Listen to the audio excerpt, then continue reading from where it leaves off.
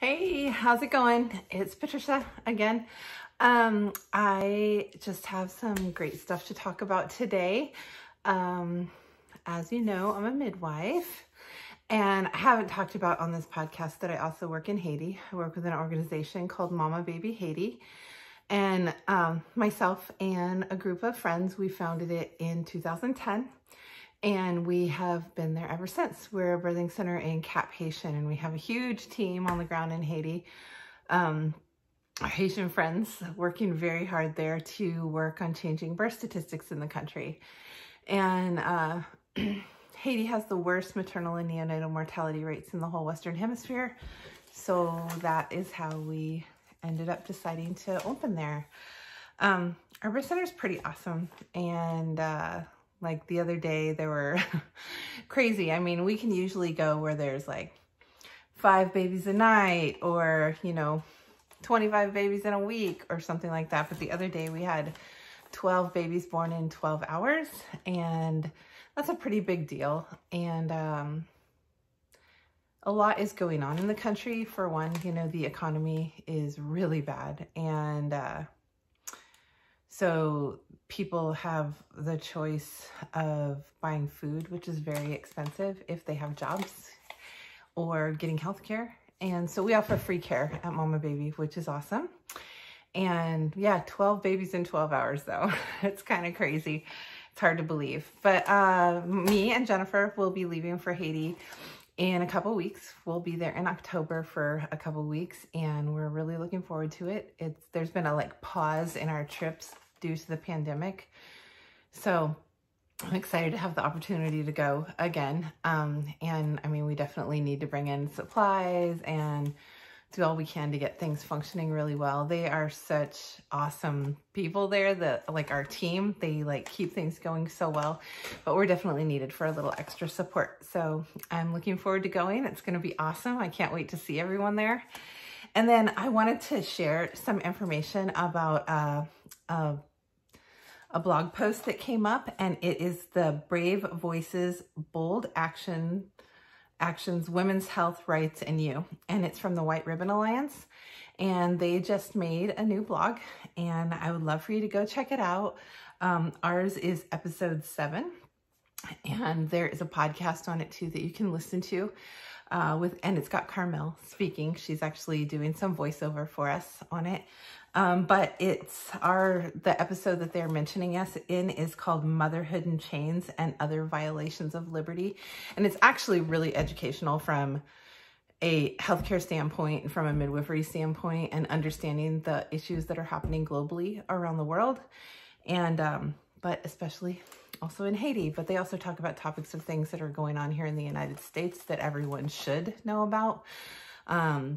Forced sterilization in ICE camps. That's an important topic to be aware of, and understand, that I know we can't understand it. I don't know that anybody can understand that type of stuff, but I guess understanding that there are violations happening globally around the world, and there are a lot of people working to change that, and that people have liberty and rights, and these violations stop, So I would like you to listen to it. It's, like I said, it's the Brave Voices, Bold Actions, Women's Health, Rights, and You from the White Ribbon Alliance. That's the podcast, and it's episode 7.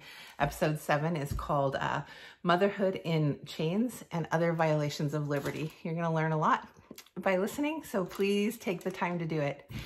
And then you all know, I use a lot of dōTERRA products, and I talk about using my dōTERRA oils a lot.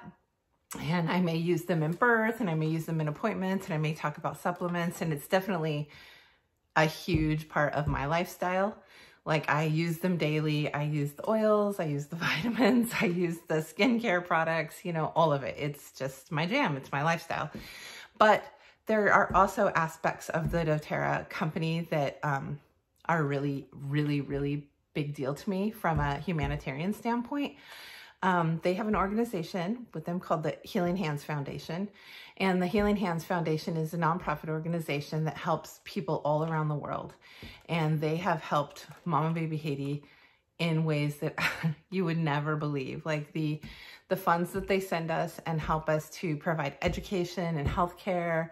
They've given us a lot of oils to take with us, but they're helping us. Like, we will be building a new birth center coming up. We've bought the land. They've helped us purchase that land.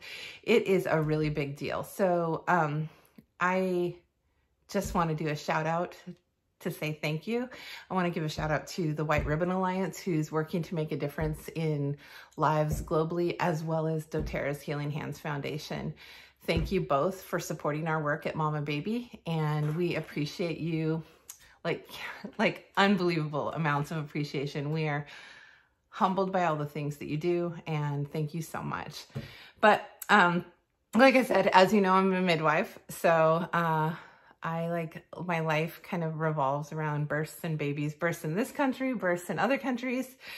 I was at a birth yesterday. It was very sweet, perfect, sweet birth. But sometimes I think, as midwives, maybe we suck in a little bit too much energy. So I've got a headache today, and I maybe cried my eyes out last night for unknown reasons. Maybe just exposed to too many other people's hormones. I don't know. There was nothing wrong. Like, the birth went great. Everything was great. I had to release some emotions. So I've got some puffy face today and a little bit of a headache, but I've been here working all day long, getting ready for our trip to Haiti, and got our tickets purchased, ready to go. Can't wait to get there. I've missed my family in Haiti. I've missed them so much, and I can't wait to see them all. Can't wait to go to some births and to hopefully swim in the ocean and go hike up into the villages and, you know, provide care and be friends with the people that I just love more than anything in the world. Have my friendship time, eat some amazing Haitian food. I can't wait. So people always can see it in my face when I talk about Haiti. I like brighten up. So does Jennifer. So do all of us on the board, all of us doing this work. But I'm excited. So it'll be coming around the corner here in a couple weeks. So I can't wait to share. I'll share stories while I'm there. I'll post information while I'm there, and I am looking forward to it. And I'm also like looking at the ways we're traveling right now. We're doing a different traveling route than we usually do, just because travel has changed and the world has changed very quickly. So we're having to make some different arrangements, and I'm figuring out how volunteers in the future will get to Haiti, and being able to set that up and help, you know, streamline things for people, and help, you know, keep getting people to go and help our team there and bring supplies and all those things. So I look forward to telling you more, and it'll be coming soon. Okay. Thanks for listening. I'll talk to you soon. Bye.